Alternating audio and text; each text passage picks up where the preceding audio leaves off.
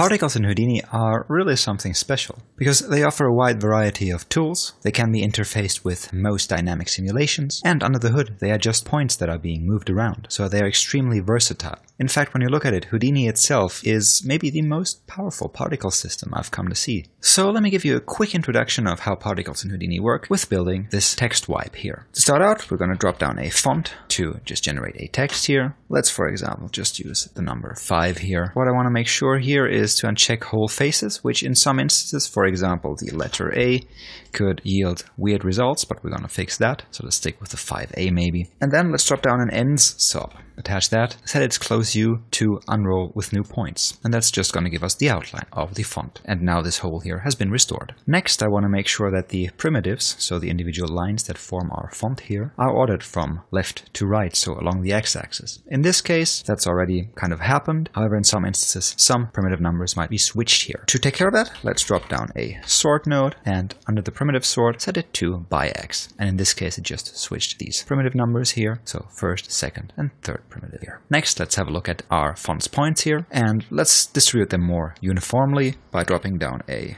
resample, wiring this in, and let's decrease the maximum segment length from 0.1 to 0.01, like so. Now we've got a dense line of points here. Next, I want to select a few points that move along those individual splines here. And I can do that by using a group by range node, that is, which I'll wire in here and highlight it. And I will set this up to select points. Let's call the group name emit. And I want to set the range type to start and length. So I can set a length of points that will be selected. In my case, let's use 10 points. With here, I can move the start point. So this group moves along the spline. And in here, all I want to do is, again, use a trusty expression, $FF for our current frame number, minus, let's say, 5 frames. So we'll offset the animation to start only at the 4th frame. Times, let's say, 5. And this dials in the speed of our animation. So again, what we're doing here is basically we're just taking our frame number, offsetting it a bit so it doesn't start on the very first frame, and then we're multiplying this frame number to speed up the animation. Let's toggle real time and hit play.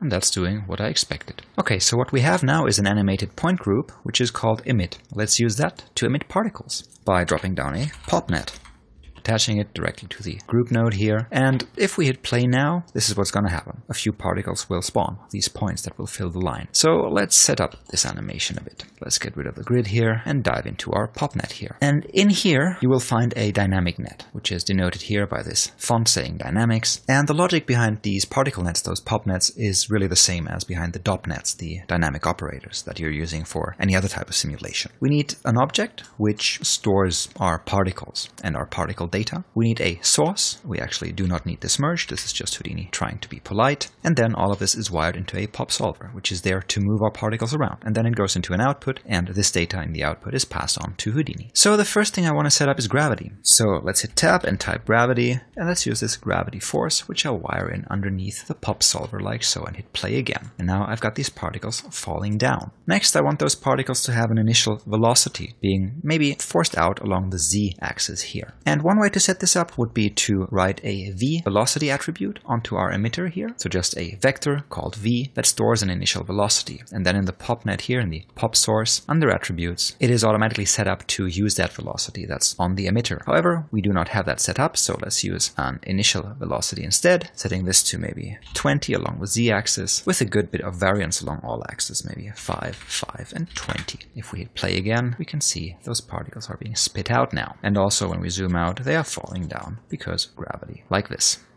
Okay, that's a bit too wild, I hear you say, and I'd agree, because what happens usually when you have those sparks that we are setting up, like welding, they are slowed down by the air resistance. Let's add air resistance, which in this case is called drag. And we're going to use a pop drag particle operators, which we're going to wire in beneath our source here. Let's reset that, hit play again, and maybe let's increase our air resistance to, say, 2, reset this, and hit play again. And that's making a bit more sense. Then, these particles live long. However, sparks only have a short lifespan, just appearing and disappearing again. So let's reset this. Again, go to the source, and under birth, let's set the life expectancy to, say, 0.6 with a variance of 0.4. So now when we hit play, we can see those particles die down really quickly. Okay, let's set up this moving group as an emitter. So under source here, let's set our source group to mid. And now hit play again. and now we're seeing this, particles being spit out only where this emit group is. Apart from that, I'd like to add a ground plane so that those particles have something to collide with.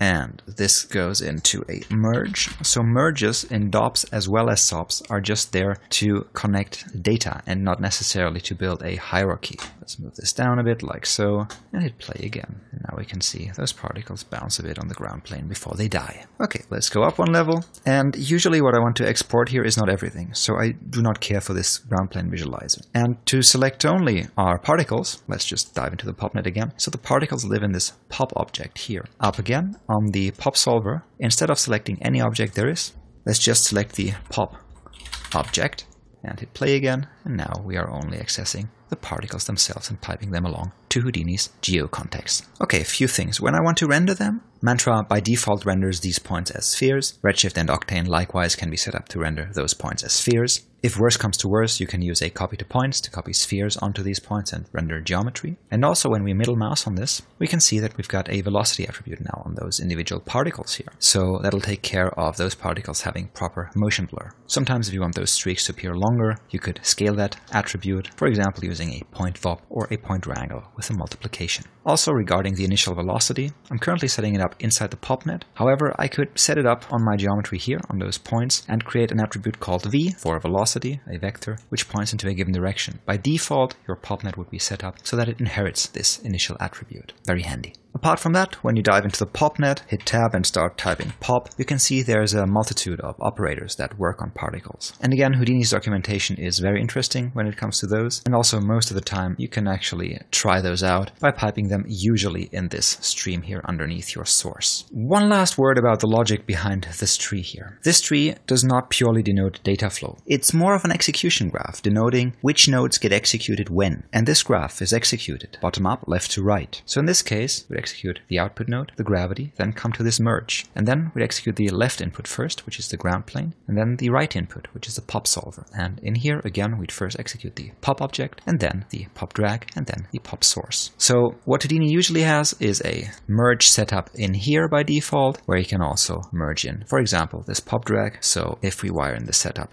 like this, it should result in the exact same behavior, which it does. So this syntax is sometimes a bit more clear than just wiring a giant string of operators and using merges instead. Also, you can see that particles are just points, so they execute really fast in Houdini and allow for really great experimentation and some really nice intricate setups. If you guys like what we're doing and want to support us, you might want to head over to our Patreon, and we'd like to thank all of our patrons, especially Refik Anadol, Chris Hebert, Important Looking Pirates, Encore VFX, Patrick Fillion, and Gearbox Studio Quebec. Thanks so much, guys.